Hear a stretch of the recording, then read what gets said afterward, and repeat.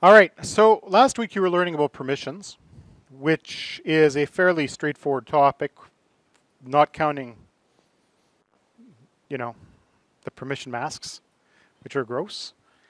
Linux user management is actually fairly straightforward. It's the same thing that this has been around for years. It hasn't changed. This is the same as it was pretty much on the old Unix systems. So a user, we should all know what that is by now that Windows forces everybody to actually have a username and a password.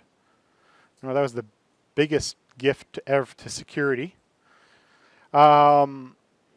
Basically put, when you log in, it determines what you can and cannot do. It also determines what groups you belong to. When a user is created on the system, there's a series of information stored in a file called passwd, and it's stored in the etc directory. And a typical entry looks like username, and there's X, a bunch of other X's, YY's, and other info, the person's home directory, and what shell they use.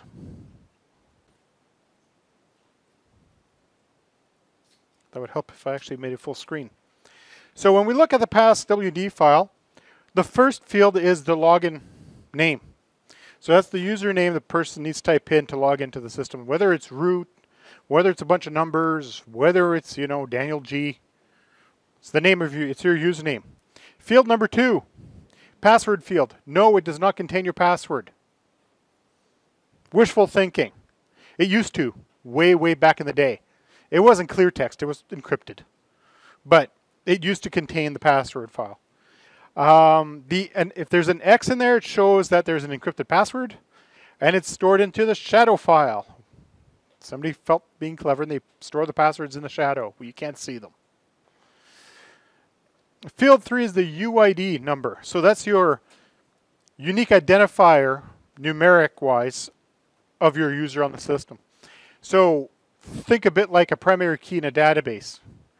If you did it right, it's probably an integer that auto-increments.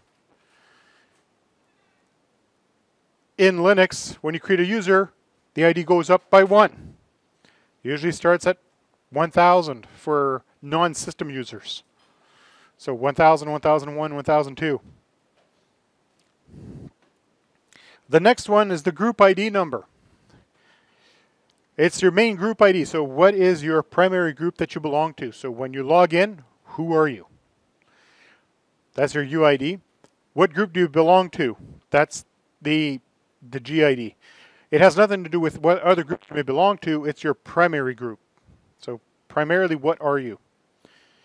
Field number 5 is other information or a comment. This is a weird string that contains a bunch of different information. You can have a person's nice name, in other words, like your properly spelled name, phone numbers, what office you're in. There's all kinds of fields you can populate when you create a user, and it'll get filled into that. Field number 6 is the default home directory. Normally when you create a user, the home directory is somewhere under home, and it's usually the same thing as their username. However, you can choose to name it something else, or you can choose to actually have the home folders not be under /home. You could have it somewhere else on the file system. Not very common, but something you can do. Or you could choose to give the person a different home folder name because you got 2 people with the same name at the company. And just what happens that it doesn't like it when you create 2 folders with the same name because that's something you can't do. Therefore, you can actually specify a different home folder for a user. The default shell. The shell is basically bash by default, but if you have additional shells installed, you can choose to give the users other shells, or you can disable their ability to log in by specifying no shell. I'm going to pull up the user list in just a second that's on my machine so you can see what it looks like. There it is. Okay, as you can see, lots of text. And in here, there's a few different pieces you can see.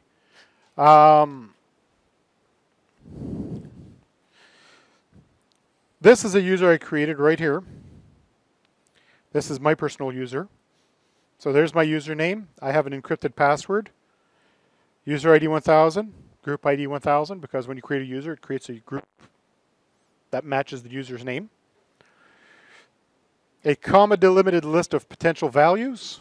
So far, and there's just my first name. Shows that my home folder is this. And that my default shell is bash. Now, if we look at some of these other users in here, here's root. Root has an encrypted password, user ID 0, group ID 0. Home is in root, and it uses bin bash as its shell. If I look a little further down, there's www data. For those that have run a web server on Ubuntu, that username will look familiar. That's the default username that is created on Ubuntu for Apache. And you can see it has an encrypted password, group and user both 33. And it's storing its nice name as www data also. Home folder is var www, not home. The home folder is not actually somewhere under home, it's somewhere else on the system. However, if you let the next bit's the interesting one, its shell is user bin no login. In other words, you try to log in as that user and it goes, no valid shells, see ya. And odds are you don't know what the www user's password is anyways, and you shouldn't. That's something you shouldn't play with. You don't log in as www data. And there's a bunch of others in here, but they all do similar things. There's the whoopsie user. And then there's the kernel oops. Kernel oops is when the operating system shits the bed. Stuff like that. Okay, so the passwd file generally requires root access to modify. If you're not root, you can't change it. And you shouldn't be able to change it if you're not root. Which leads me to a bit of an anecdotal story. When I was in high school, many moons ago, we had an experimental school where we got technology ahead of most of the other schools in Ontario. We had a computer lab in late 1980s. And when I went to high school, that was in 89. Let's go with 89. In 1990, the lab was completely supplied to us by a company called QNX. Some of you may actually recognize that company name. They were bought by BlackBerry. They have an office here in Ottawa. They were actually based here in Ottawa. They made Unix-like operating systems. And what was really cool about it is that it was a distributed network where they were actually running on 386 computers that had no hard drives. They booted off the network off this box that was sitting in the back of the room. And this is where I discovered the hacking for fun and profit. The administrator books were all up on the shelf, and I grabbed one day, and it showed that the etc password file was where you stored usernames and passwords, and then I went and I was able to change the root user's password. But I wasn't a root user. Back then, security was pretty bad if it wasn't set up right. And you can tell it wasn't set up right if I could, as a regular student, go in and modify the password file. Which leads to why we don't have why passwords aren't in passwd, they're in another file now. And this other file's locked down, usually like, Fort Knox. And I also learned the side effects of getting caught doing that. Which was lots of fun, actually, because the prof was actually really impressed that I figured out how to do that. It was before, hacking for fun and profit was actually a thing. Usually it was just hacking for fun back those days. But in Linux, you need to have root to access the passwd file. Oh, just to finish that story, there's one other point.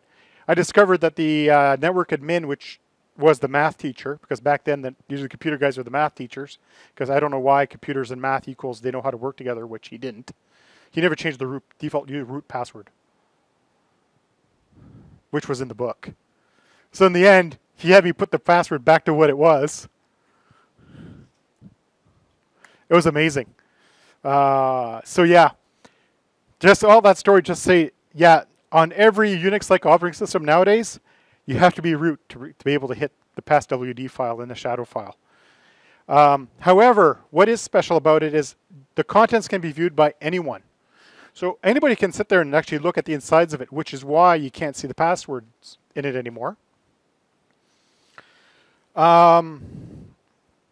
You can change the content to have to do with your own account. You can't modify the file, but there are certain commands you can run to modify the contents of these security files.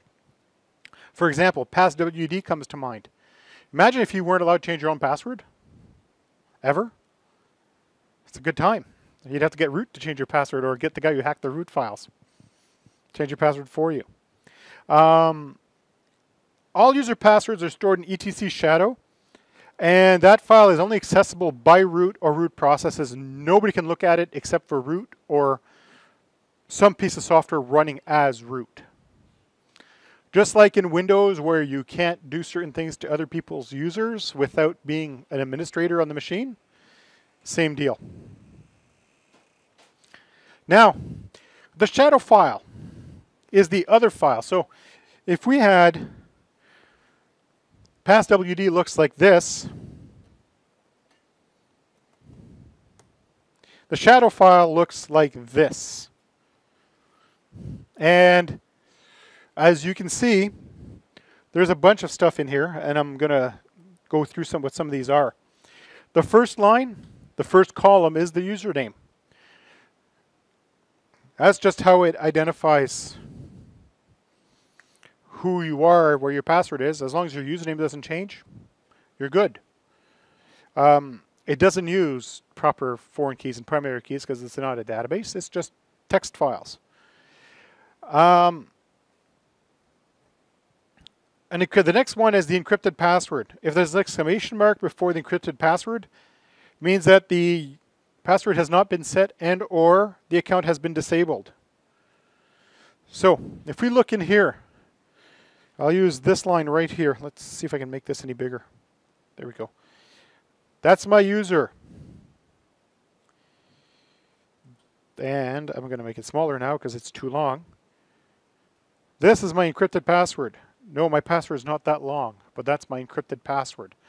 If there was an exclamation mark in front of that, it would say this account is disabled. Done. So as root, if I want to nuke a user's account, I just edit the shadow file and jam an exclamation mark in front of their password. And the system just says your account's disabled. Which is kind of a cute way of doing it when you think about it, because at that point the string's no longer valid. It's not following the pattern what you would expect for an encrypted password. And what's really cool also is this is the root user's password right here. And what's really cute is that my root user and my main user have the same password, but the hash isn't the same. It's salting them so that even when they're encrypted, they don't look the same. The next line after that is last time was the password changed. So what it tracks is the number of days since January 1st, 1970. Which, you know, a lot of people look at that and they go, that's a weird date to pick. Well, January 1st, 1970 at midnight is called epoch. That's when we started tracking computer time, officially, where everybody agreed that this was day zero of the world of computers. So when we look at this, we see this number right here. My password was changed 17,904 days after January 1st, 1970. If you change your password multiple times in the same day, it doesn't track it any more granular than the current day.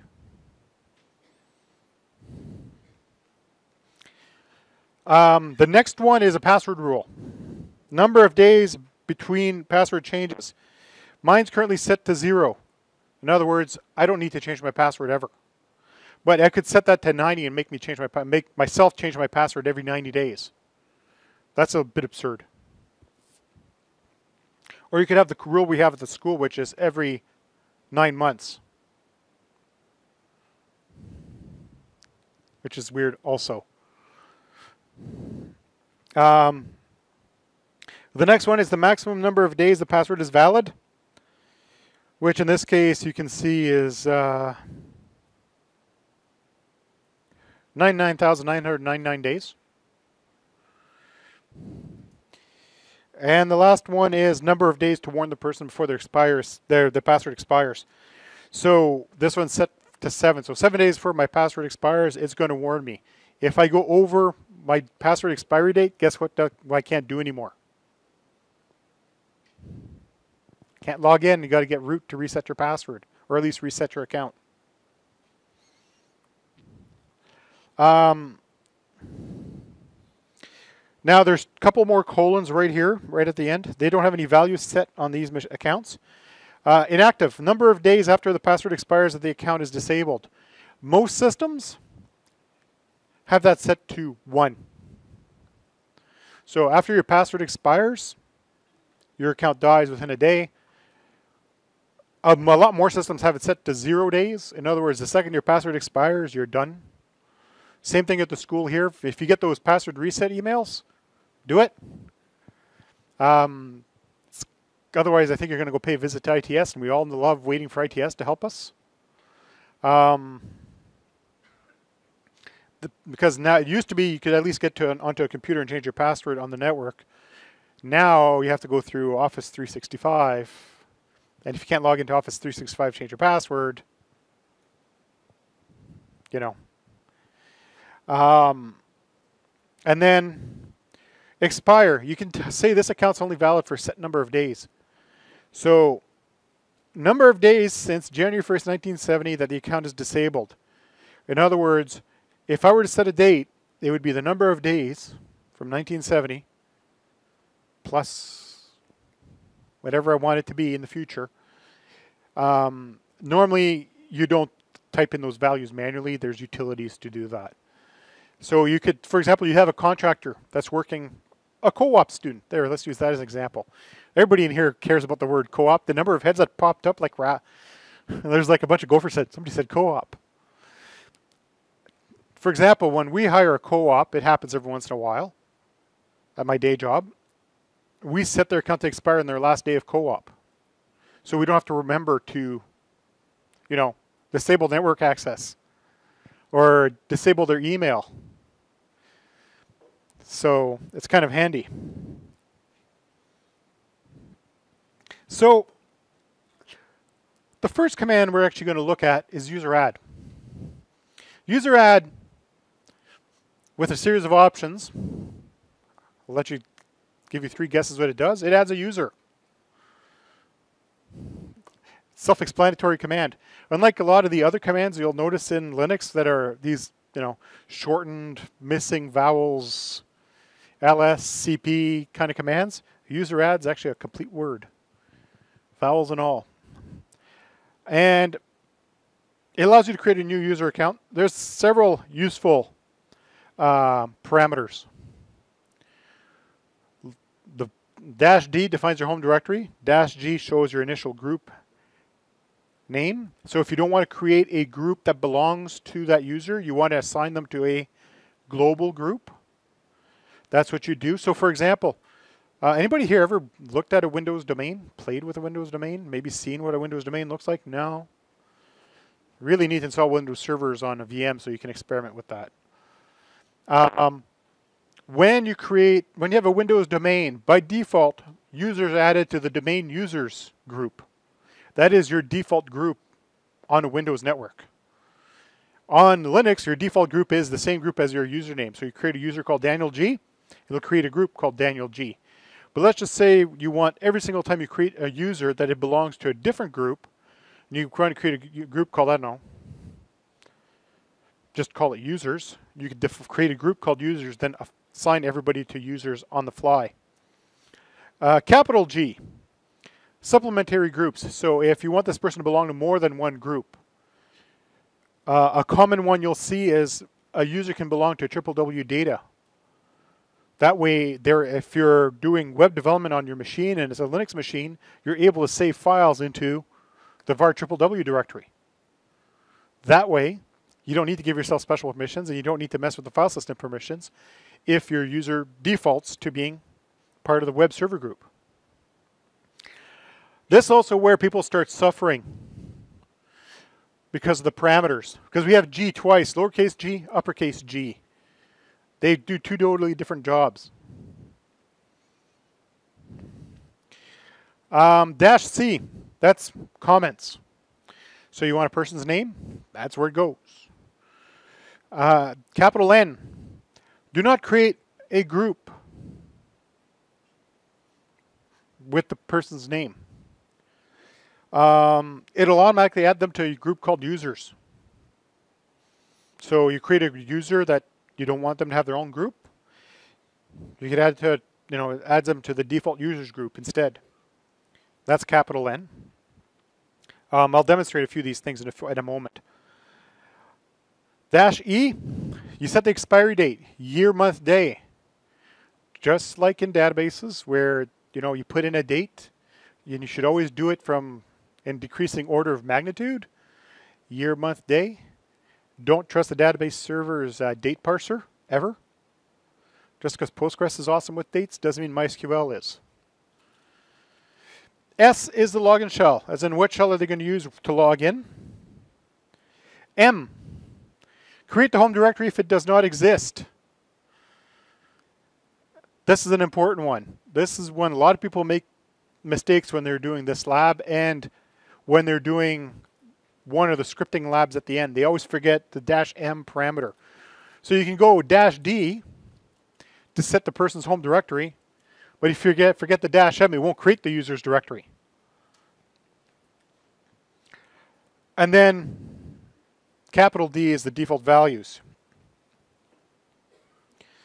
So I'm going to do a few examples.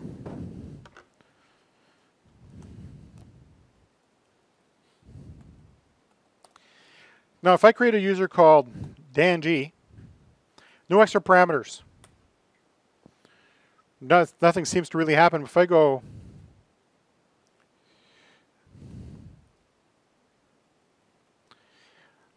it didn't create a home directory for me because I didn't tell it to. Now if I go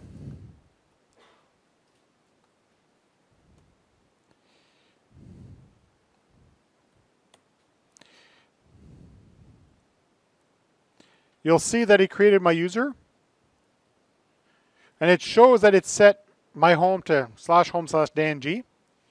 But because I didn't tell it to create the directory, it didn't create the directory.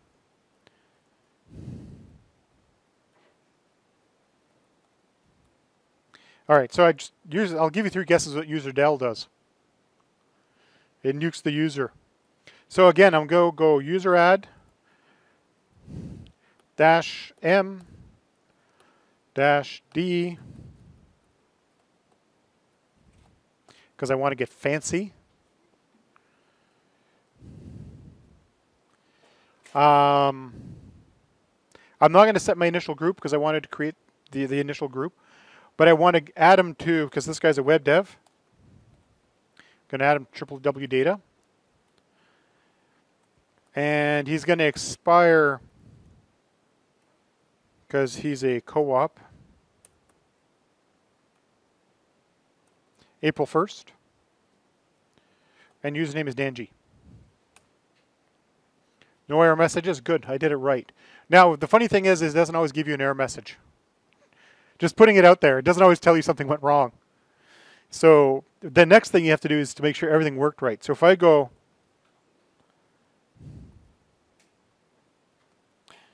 home, you'll see there's my Daniel G folder that belongs to DanG, because that's the actual user. Let's make things a little more complicated, right?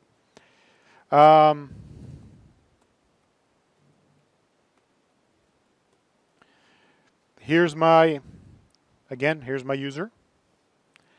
As you can see, user 1001, but the group is 1002. Because when you nuke a user, it doesn't nuke their group, unless you tell it to.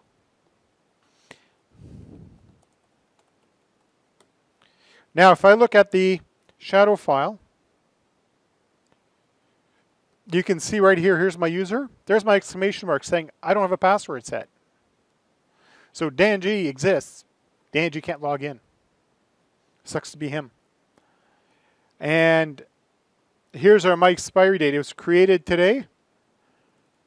That's when it expires, which that's April 1st, 2020, by the way. That's the number of days since January 1st, 1970. And the password is not set to expire, and it's good for 99,999 days. I guess they just picked that number because they figured, what are the odds somebody will be around for, 99,000 days? That's just a few days. So that's the user add command. There's really not a whole lot more you can do. The dash C uses quote marks. These quotes have been worded or Microsofted. As you can see, it uses slightly angled quotes. They use real quotes. So the real quotation marks.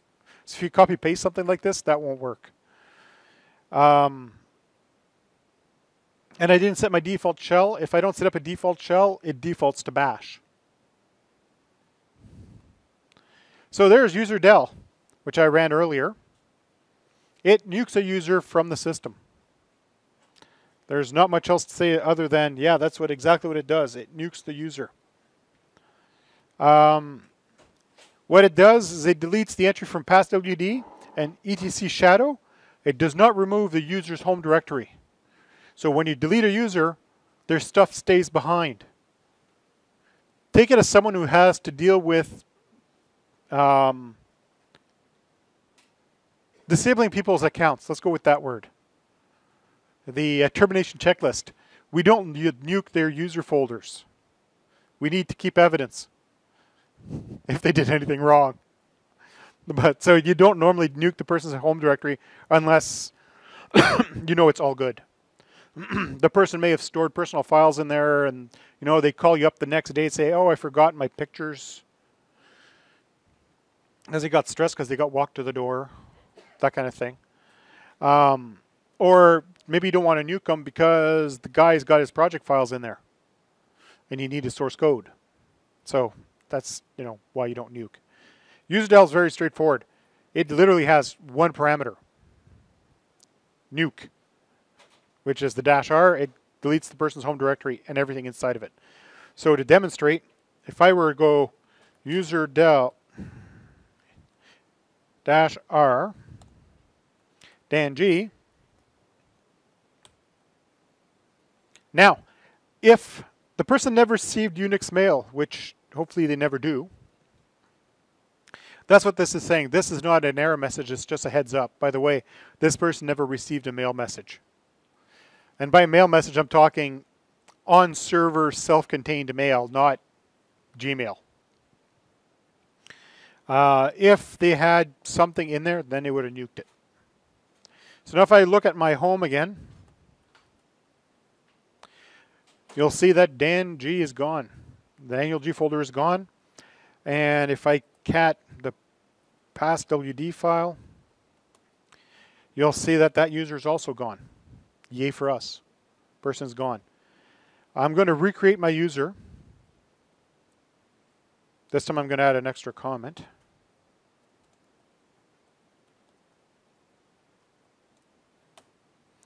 So you'll see there's my nice name for my user. My home folder is there, and everything was recreated exactly the way it was before. So if we can nuke a user, we can create a user, we can nuke a user. Sometimes we need to change something about the user, but we don't want to actually delete everything. They create a command called usermod, which you can probably guess stands for user modify. Now, it allows you to modify most of the information in PASWD and pretty much any information associated with any account as long as you have the rights to modify it. So if you're a root, you can change the information about anybody on the system. Again, -C to add comments, -D to change the home directory. Now, this one's the nifty one, and I'll talk about it. I'll demonstrate what it does in a minute. -G is change their initial group. So let's say you created a user, but didn't give them an initial group. You can change them and stop them having being part of their own group and make them part of users or part of something else. You can change what groups they belong to. if the user is currently part of a group that is not listed in that list, they'll be removed from that group. So this doesn't modify the list of groups they belong to, it replaces the list of groups they belong to wholesale. -S changes the login shell. -E, well, change the expiry date. -L changes the login name. Now, -L locks the person's password and their account. So if you want to actually disable someone, you do -L, and -U allows you to re-enable it. And I'm pretty sure that's a capital U by the shape of that text. So, why did that stay there? Oh, that's weird. So I'm going to go user mod -D, because I actually made a mistake when I created his home, and he was supposed to be home, was supposed to be dang. -M, which is going to take the contents of the Daniel G folder, put them in the dang folder, and it does the things the smart way. It actually copies the files, and then gets rid of the old one. The co-op is being kept for another term. So they now expire on September 1st. And that's the user I'm modifying. So if I do this, happens instantly. Now if I go ls, you'll see now that Daniel G folder became dang.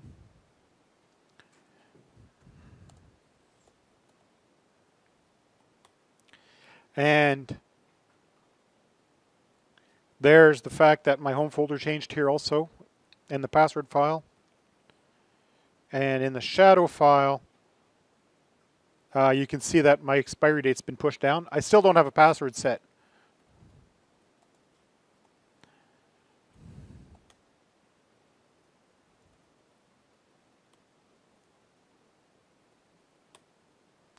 Now if I go show this again, now I've changed my password. And now there it is. So if I did the user mod again, but I decided to lock them out of their account, which is capital L, and I look at the contents of that shadow file, you'll see that it added the exclamation mark at the beginning. And if I do this again, and now I'm unlocked, the exclamation mark is gone at the start of the password file. It's like magic. I don't know why that slides in there. Thought I cleaned it out, but I guess I missed one. So the next one is CHSH. So we're back to the less than obvious commands. Because, you know, it would have been nice if they kept the streak with user add, user del, user mod. So CHSH stands for change shell. You can change what login shell is associated with the user account. If it's not, if you don't specify one, then it will prompt the shell for a shell. So earlier when we looked at this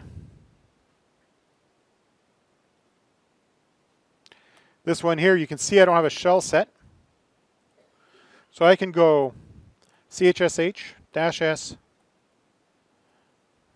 bin bash like such, and now my user has a default shell set. If I want this person to have a less than useful shell, I could actually just give them SH so they can hate you forever.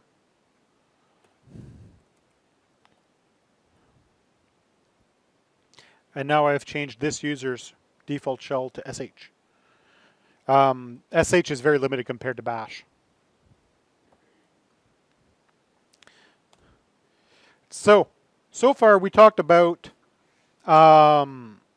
users. The other side of the users is groups. Now, groups is a way of sharing permissions across multiple people. So you want to set a default set of permissions, but you want a bunch of different people to actually have the exact same permissions, you'd use a group. Here at the school, if you were able to actually see your network account, you'd see you belong to specific groups.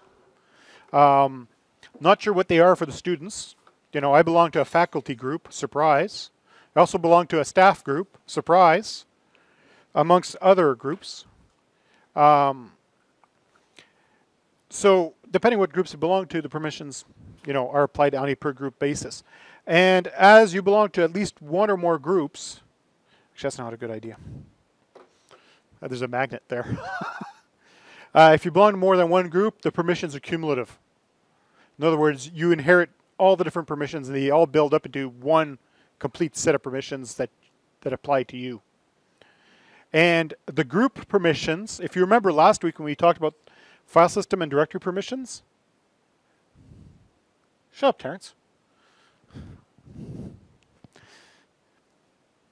Between permissions, you got user permissions, group permissions, and everybody else. When you belong to a group, the G sets the group permissions. So usually users belong to at least one group. Sometimes they belong to more than one group. And somebody decided to get clever and they created a file called group. It has a list of groups in it. And there's a gshadow file because there's a shadow file for users. Guess what? There's a gshadow file for groups. And the format is quite different than the passwd file. The entering group is group name, we'll list it, group name, password, group ID, and the list of users that belong to that group. So if I were to go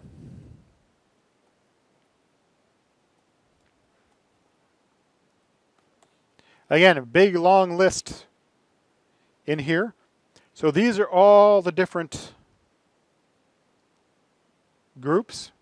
As you can see, there's an ADM group. Actually, my default user belongs to that.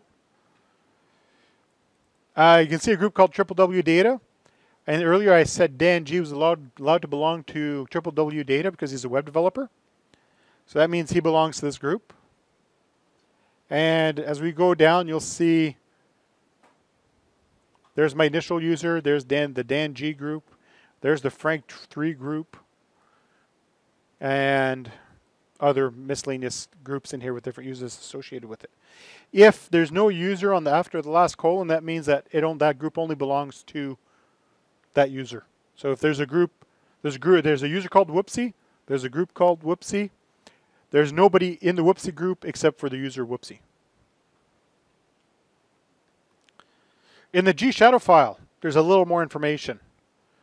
There's the name of the group, an encrypted password, because you can actually set passwords on groups. So you can actually give yourself, you can change your current active group if you want to, and if there's a password defined on it, you actually have to know the password. So let's just say you have a series of users that have elevated privileges, but you don't want them to always be able to access the system, as in when they log in, they're not privileged right away. They can become privileged if they choose to be. And then what they could do is change their group. It'll prompt them for a password. And then they can become a privileged user. Normally these are, you'll see these for delegated network admins. For example, you got the root user. You may have 2 or 3 other people that work as administrators, usually not system administrators. They tend to work as user or mail administrators, and they've been given the appropriate group permissions to modify the mail system and or go into the user's home directories, that kind of stuff. And that's what the encrypted password's for. The comma separated list of group administrators. So if somebody's a group administrator, they can add somebody else to the group. Surprise. And then there's the list of group members. So if I go to cat like such, now you'll see here are all the different groups. Star has no password set. You can see that Danji belongs to W Data. LP admin is disabled as a group. In other words, you can't switch into it.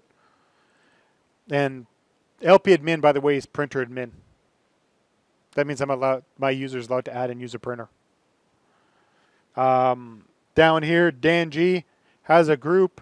There's no password on it. There's no admins because it's the guy's own group, but he can't even modify it himself.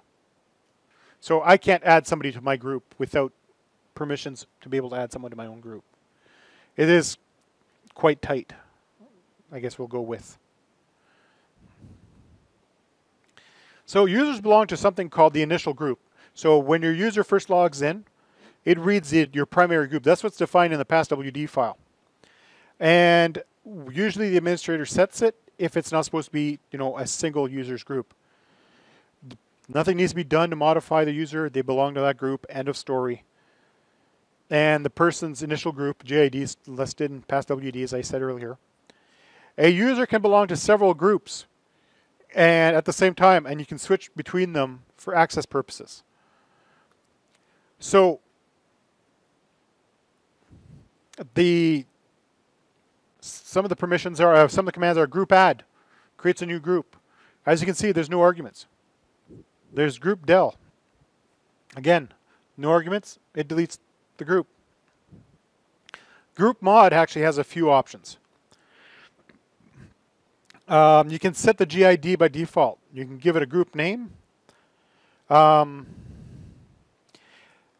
You can type in groups with a username and see what groups that person belongs to.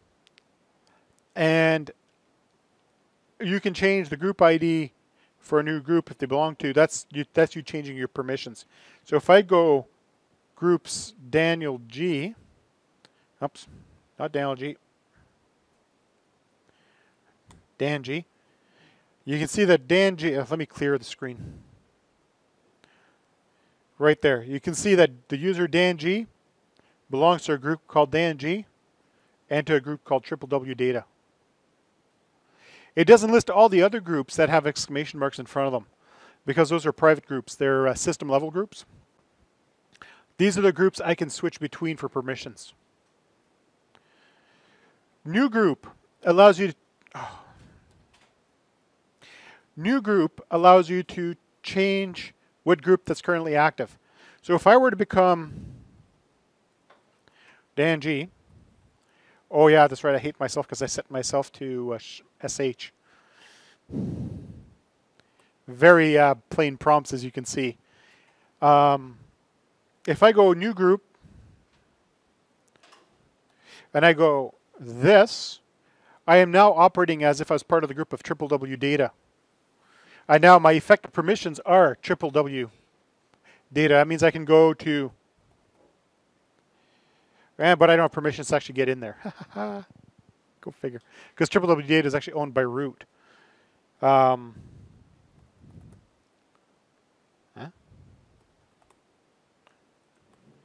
If I go,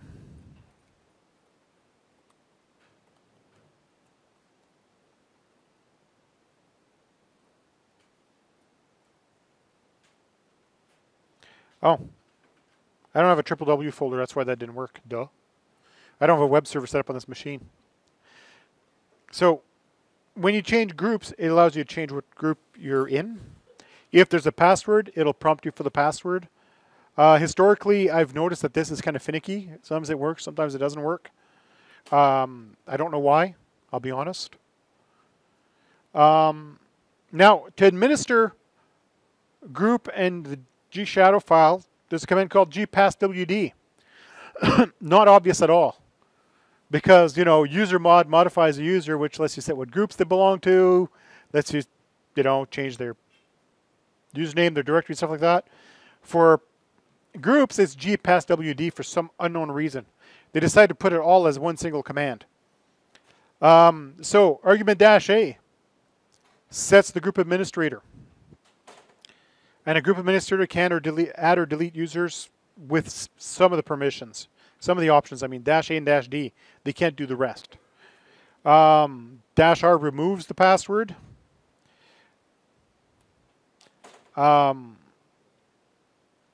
So if I were to go group add, I call it class. So if I go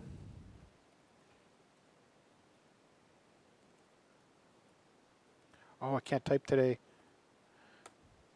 So you'll see there's a group called class. If I do G past WD, actually I'll pull up the help file so you can actually see all the arguments because the slides don't actually show all of them. You can see that you can add a user, you can delete a user, you can restrict,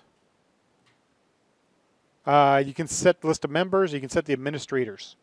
So if I were to go G past WD and I go -A Dan G and the one I just created was called class.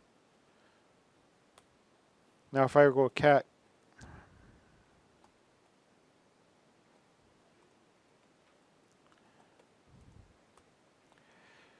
you'll see right here that the group class now has an administrator of Dan G.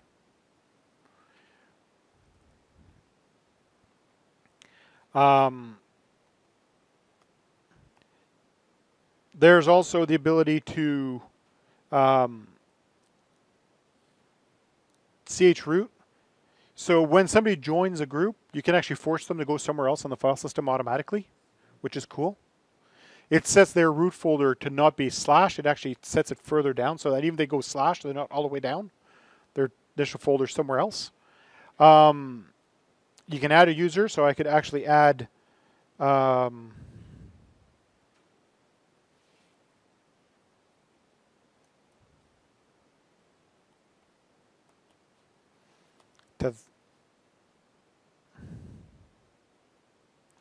if I were to look at that file again, you'll see now that I've added that user to this group. Now, the next command is ID. ID is really handy. If I go ID Dan G, let me clear this. It'll show the user ID that he belongs to, the group ID that he belongs to, and the list of groups that he belongs to. That way, you can at least list it fairly well. And if no users are specified, it looks at yours. As you can see, I'm root. I'm root across the board. I don't need to be anything else but root. SU. You've seen me use the SU command once or twice. SU is switch user. And it allows you to become somebody else. And it opens a subshell. So this one's a weird phrase when you say subshell. Essentially, it runs, so you've got your shell. When you launch as SU, it launches a shell inside the shell. So you're constrained by the outer shell.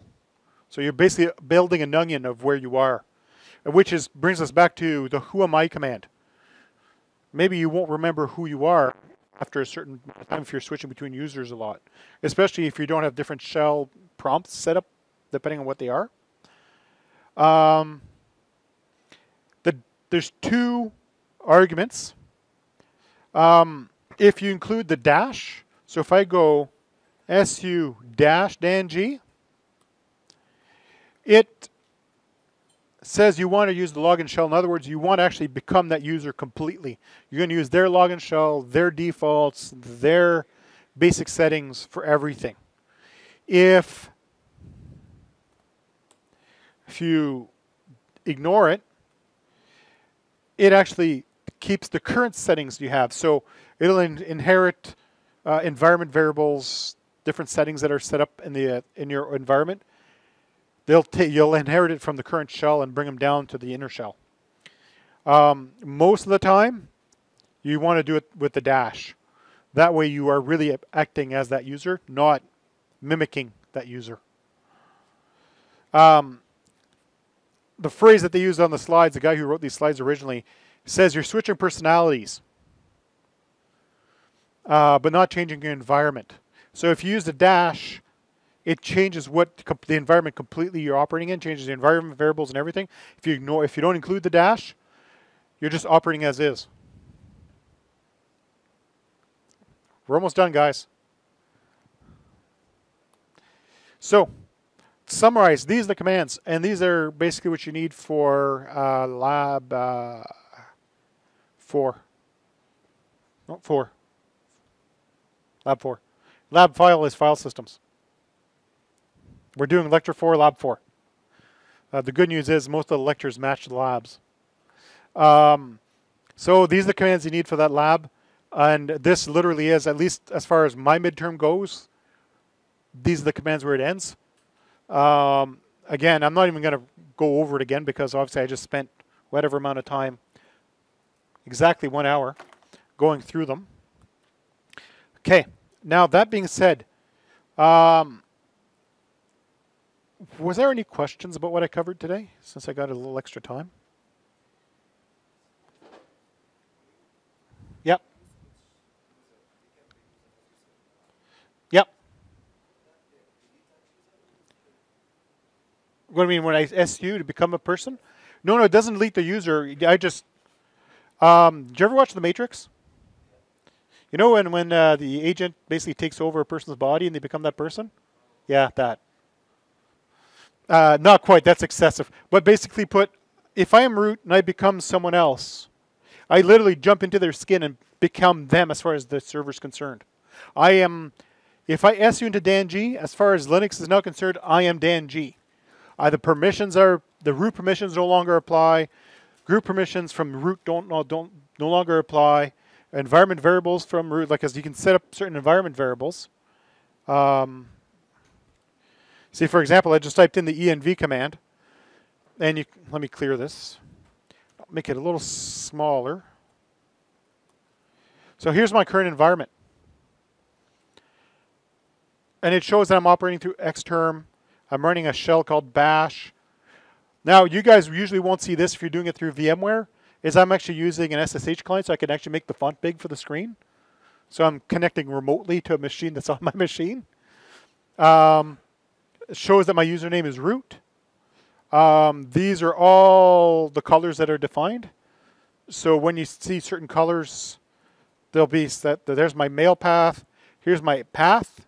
For those of you that have experienced messing around with your path in Windows for getting your Java installed to work, same idea. I default to Canadian English, UTF-8. My home is root. I speak Canadian English, you know, that kind of stuff, amongst other stuff. So if I were to become like that, now I type in env. Oh, let me clear that.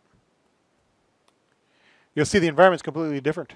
I didn't inherit the environment from root. It's its own environment. There's this mail folder. There's my use that. Login name this, Xterm. You can't, this doesn't even know I'm connected using SSH. Like, it doesn't even know I'm remotely connected. As far as it's concerned, I'm connected locally. It doesn't even know I'm coming from outside the machine anymore.